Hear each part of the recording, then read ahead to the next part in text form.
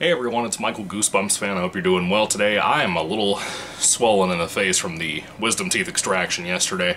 Anyway, I have a Things Like Goosebumps video for you today. I kind of wanted to just not talk about this at all, just because I had such a bad frustration with it, but I've talked about it in the past, and I was kind of excited about reading this book, and it really disappointed me. Tremendously so. It's kind of been a common thing happening here lately with books and movies and stuff I've been watching and reading. Anyway, this is Haunted Canada, book number 1 from Scholastic. It's written by Pat Hancock. I love the cover. Of course, you guys have probably seen me talk about this in one of my old book haul videos, but as much as I was excited to read this because of this cover, I gotta tell you, the book is really lacking. It's about 100 pages long, very slim book, tall book though, taller than a Goosebumps book. I bought this in a book lot of like 6 books, and I gotta tell you, man, I'm struggling real bad not to throw all the other books out. Just give them the goodwill and get rid of them. I probably will not do that. I do like to give books a chance, because there are possibilities with series like this, where this one's written by Pat Hancock. I think maybe she did the first 1 or 2, or he did the first 1 or 2, whoever it is. I don't know if it's a boy or a girl. But I think there were different authors for each of the books individually, or every other book, something like that. I think it was the case. I could be wrong about that. As you can tell, though, these are supposedly true ghost stories about certain true locations out in Canada. I tried to say Canada, and it did not work. Anyway, that's what my cousin used to call it, Canada. Anyway, Canada, and I'm American, so most of these places, I've never heard of them, never seen them before, which can be a good thing, because if it's someone like myself who has an interest in hearing these different urban legends and myths and whatnot that I don't believe in to begin with, but still, hearing about those things interests me enough.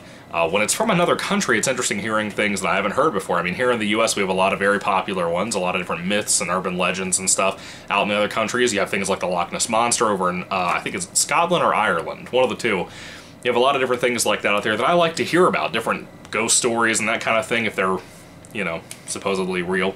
Anyway, I was hoping this would be good. I really had some high hopes for this. The big red flag went up when I read the first 20 pages, probably 2 or 3 weeks ago. Picked up the book for just out of boredom. I decided to read the first 10 or 20 pages, and I was just like, nope, this is not going to be good. I'll be honest with you, I skimmed so much of this book because of how blandly written it was. It's a great example of a cash grab book that Scholastic puts out just to make some short money off of. I will say this, there are illustrations in here done by somebody named Andre Christoforsky. I'm sorry, I don't know how to say your name, Andre. Andre, I want to let you know, man, if you're ever watching this video, your illustrations are great. I think they did you a giant disservice. I don't know if you did illustrations for all of the series or what, but the illustrations are really solid in here. I want to show you some of my favorites, like this one here. There's a story in here called Murder Revealed, and I think that picture is pretty cool looking, man. Pretty spooky stuff. And those illustrations look great. I talk all the time about the middle grade horror book of short stories I tried to put out and publish, and I tried my best. I could not find an agent to pick up the book. I really want to go traditional publishing if I could ever get that done, because I want an illustrator for that. This is a great example of the type of illustrations I want, since my book is kind of like a scary stories to tell in the dark type of book. You know, different short urban legend type of things, myths, tales, that kind of thing. I like that kind of story, and so I thought this would be right up my alley. And where the book is not, the illustrations are. I really like the illustrations. I think it's the biggest plus to the entire book. I love short stories. A lot of these are like 2 and 3 and 4 and 5 pages long, maybe 6 at maximum.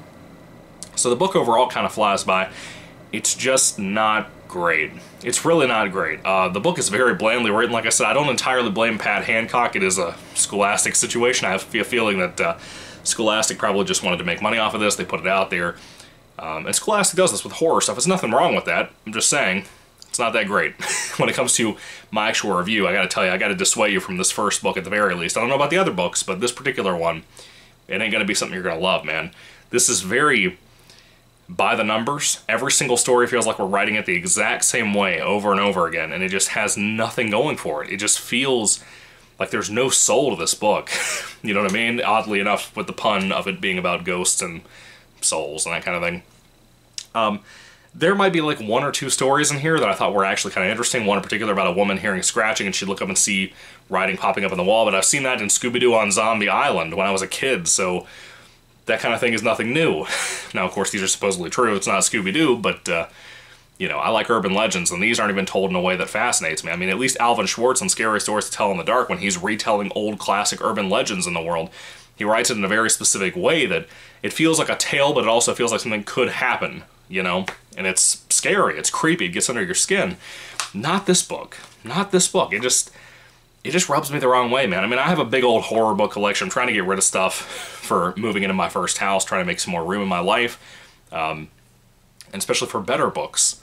And I gotta tell you, man, I'm struggling really hard not to just go ahead and get rid of this. This is probably gonna go in the Goodwill pile to send off to the thrift stores or something, because this is not good. I love the cover, like I said, but the rest of it's just, it's not a good one, man. I hate to be like that. I don't mean to be rude to Pat Hancock if you happen to be watching this, Pat, but this is not good.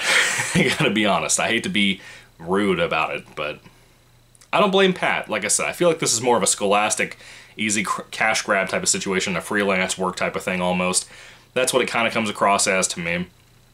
And again, I believe all the books. I think there's like 6 or 5 or something. I think I have every single one of them. But I will not be buying more if there are more. I'll just read through them and put reviews out, you know, as I go along in the future on the channel. But for now, folks, that's pretty much it. Haunted Canada by Pat Hancock. If I had to rate this book on a 5-star basis, I would give it probably a 1 out of 5 stars, man. The illustrations are great, but that doesn't really, to me, add up. The biggest thing I think is insulting is that they didn't even let Andre do pictures for every single story. Maybe he had to at some point, but it seems to me like they just reuse them all the time. If a story involves a train, they use his illustration of a train. If it involves a murdered, scary-looking ghost, they use that image I showed you guys. A lot of the time, there's one particular image they had him draw that looks like the ghost face from Scream, the Scream franchise of movies, the Wes Craven franchise. And it's used a bunch of times. It's almost like every other story you're seeing the same illustration done, as good as they are. I mean, I'm like, really? That's what makes me feel like this is more of a cash grab than anything. Even so, that is what it is. I could not stand this book because of how it was written. It's just a bad book overall. And it's not very common that I give a book that kind of rating. Even if it's a book that's kind of mixed, I usually give it about a 3 out of 5 stars. A lot of the time, this one, like I said, I can't go above a 1. It's not good. The cover's great. The illustrations are good in there too. If not great for most of them. But it's not engaging at all. That's the big issue here, and the big flaws. It's not engaging, and that's the biggest sin you could ever have with your book, is not making it engaging enough, especially for a younger audience like this. I think if you had a young kid, like an 8 or a 9-year-old, pick up this book, they'd be fascinated by it, because they're just now probably hearing more and more about ghost stories and urban legends and myths and that kind of thing. Somebody much younger than me, which this book is designed for, would find a lot more interest in this than I did. And that's fine. That's okay. There's no problem with that. It's just, you know, I feel bad about it. This is not good. Anyway, that's me as a 20, almost 7-year-old that's reviewing children's entertainment. So, yeah. Anyway, what are your thoughts on Haunted Canada? Do you love the book? Do you love the series? They're better books as these goes along. What do you think about these? I'd be curious to hear what anybody who's happened to be a fan of the Haunted Canada book series.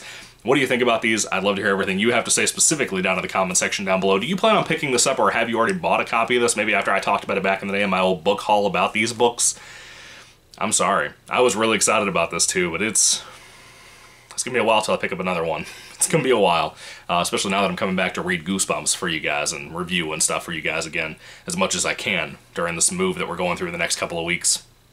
Anyway, thank you guys for watching. I appreciate you being here. 1 out of 5 stars for Haunted Canada, Book 1. Like I said, book number 1. What do you think? Put your comments and stuff down below for the billionth time. And, yeah, I'm going to spend some more time reading today. Got the whole day off. Happy Friday to you guys. Anyway, God bless you guys. Goodbye.